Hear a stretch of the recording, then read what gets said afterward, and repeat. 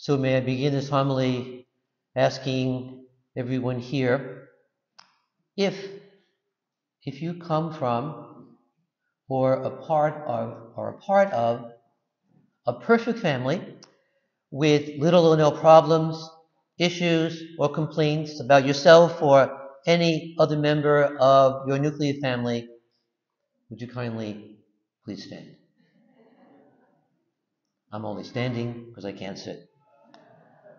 Welcome to the club, the global community of real life, family life that we celebrate in this Mass today. Wherein the sword, and we hear in that gospel that Deacon Ron just read, the sword, the difficulties, the challenges, pierces our lives, and yet, as Simeon says, but life continues. Nevertheless, in the midst of the struggles, as well as the joys.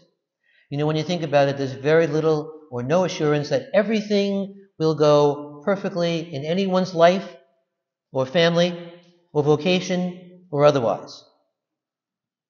Anyway, how was your Christmas? My family had a very nice Christmas. We gathered last Monday at my youngest brother's house. But the conversation came up as my family members were talking, lamenting, joking about various family situations, concluding again, as my one sister-in-law has said on more than one Christmas, we have a dysfunctional family. And if you don't believe me, you could ask Vlad, our great parish musician, who was there to lend some stability to our imperfect and sometimes dysfunctional family. I love all my 9 siblings, but there's one who I don't like all that much. I don't like his values, I don't like his language, I don't like his way of doing things. I would say more, except that this Mass is being videotaped for YouTube. So anyway, we all have various family members. So welcome to the club, the family of humanity created by God in God's image, because God gives us the freedom to be ourselves, but always calls us, invites us individually, collectively as family members to keep improving and to make the best out of our lives, our families, no matter what was in the past. And in the past is important. Because speaking of the past, the very first gospel reading for the Christmas season, which would have been read last Sunday night, a week ago tonight at Christmas Eve Mass, and it's read only at that particular Mass, the first Mass, usually here at 4 o'clock, to accommodate families with kids. It's the story of the history of Jesus' genealogy. So if you were here, Bishop Anjay, however, skipped that long, complicated, boring genealogy and did the short form as I did over in the hall and most smart priests do with all kids present. It's a very long and boring reading tracing Jesus' family tree all the way back to Abraham and ending up with Joseph, Mary's husband. So St. Matthew's Gospel is very concerned about addressing a Jewish audience and making the link between Jesus and the Old Testament. So if you heard that full reading, and it wouldn't be appropriate for kids, squirming, hearing all those hardly pronounceable names, you'd probably be asking yourself, why did that guy choose the long gospel? Well, the answer is to show that Jesus' family wasn't perfect. And it's true. Obviously, we celebrate the Holy Family today, but other than Jesus and Mary, the rest of the family weren't perfect. And yet, they were family. And so in the middle of that long list are some surprising names of people who are not the best in the world. And so we hear in both the first reading and the second reading today about this exalted figure of Abraham, who is the father of the 3 monotheistic religions. Abraham. But Abraham begins with unfairly banishing Ishmael, his own son, and Ishmael's mother Hagar into the desert. Not very nice. Jacob steals his brother Esau's birthright by deceiving his father. Not good. And David, worst of all, commits adultery with a woman named Bathsheba and then arranges to have Bathsheba's husband Uriah, as a warrior, put on the front line to get killed. Not a nice picture.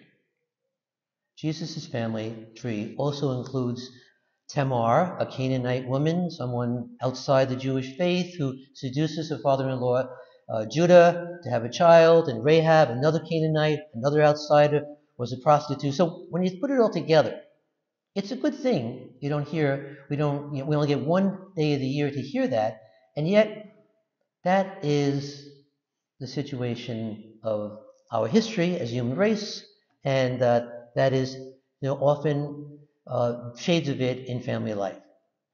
So how did we get to Jesus in the midst of all of that? And that's what we come to celebrate. Our families, imperfect though they may be, are places where the holy can dwell. And that's what we come to celebrate. All of us have families, none of them perfect, sometimes very challenging, different situations. And even in the inner workings of the Holy Family of Jesus, Mary, and Joseph, there would have been aunts and uncles and cousins who weren't perfect. So even they knew right from the very beginning that living life is not a perfect situation. So this Christmas, and every Christmas, we get to take on this Sunday after Christmas a deep breath to remind ourselves how holiness makes its home in humanity, how holiness makes its home in each of us, just as Jesus did at Christmas in the person of Jesus. So our readings today underscore the need for patience in our lives. In the first reading from Genesis, we hear about this ancient married couple, Abraham and Sarah, who very much need to employ the virtue of patience, not only in waiting for a child, but in living with the challenges of day-to-day living. And as the second reading from Hebrews tells us, Abraham went out not knowing where he was going, but he put his trust that somehow God would provide. That's the way it was then. That's the way it is now. That's the way it always is in human life. So we don't have this pre-recorded video of what will transpire in life that we can fast forward and check it out and see if we can make some changes afterwards. We have to try to live day by day. But the key is, in the gospel story, in the midst of it all, where do we find the Holy Family? Where do we find Jesus, Mary, and Joseph? And it's the same setting we're in right now, in the temple. Mary and Joseph were stepping way out of the normal scheme of things, trusting in the message of Gabriel to embrace this unique family plan, this holy blueprint put out by God. So how did they do it? Same way we all try to do it, step by step, day by day, with the ongoing guidance of the Holy Spirit through prayer. And so we also meet in this gospel two wise and extremely patient folks, Simeon and Anna. Anna, 84, Simeon, probably older than that. Simeon was a man who spent his life waiting for God's atypical activity. And Anna, a prophetess who practiced spotting and identifying divine interventions and markings whenever she saw it, on the watch for God's intervention. Both of them, like many grandparents here today, they were blessed with this announcement of a revelation of, somebody new, a newborn in the family. Simeon and Anna told Mary and Joseph that family life wouldn't be easy. Simeon and Anna both said that. You're going to be pierced by a sword. They were undertaking together the hardest, the most awesome, the most important vocation of all, parenthood. And I often say at a baptism, that the hardest job in the world is not president or pope, but number one, mother, number two, being a dad. Simeon was clear that this great news, though, contained with it its own share of struggles and pain for Mary and Joseph, and to one degree or another for all of us in different ways as family members. So we don't always function the way we should, the way that we would like to, but we welcome ourselves into this club of humanity, from God's family to your family to my family to our family together. But someone once said to me, and I often think about it, the only worse thing than having a family is not having one at all. And there are many who don't. So Pope Francis recently said, there is no ideal family, but there is always the ideal of the family that we celebrate in this Mass today. So family comes in all shapes and sizes. However your family is configured, know that God wants to make a home in your life, in your home, in our parish, all different places. God comes to make a home among us and dwells among us. And so I think the invitation for us is to make that place for the Lord in our family life, in prayer, in coming to church, and acknowledging all of the ways, in good times and bad, in sickness and in health, that God brings us together.